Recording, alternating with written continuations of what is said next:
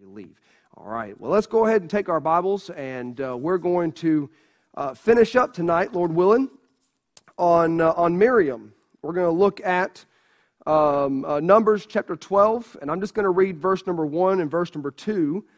We started last Wednesday looking at the think before you speak, Miriam. This is, of course, Moses' sister, Moses and Aaron, both, it's their sister. And unfortunately, she spoke up in a very negative way, and it caught God's attention.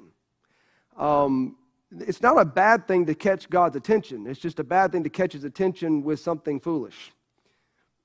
Amen?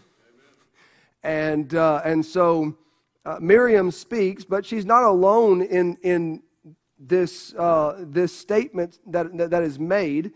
Aaron is with her, but I'll revisit very quickly why it is that Miriam gets the focus at this point during this issue. But in Numbers chapter 12, verse 1 and verse 2, we'll just read those two and stop. But the Bible tells us, "And Miriam and Aaron spake against Moses because of the Ethiopian woman whom he had married, for he had married an Ethiopian woman. And they said, Hath the Lord indeed spoken only by Moses? Hath he not spoken also by us? And the Lord heard it." Now, you go on reading, as we did last week, you find out that the Lord, in verse number 4, it says, "The Lord spake suddenly unto Moses and unto Aaron and unto Miriam."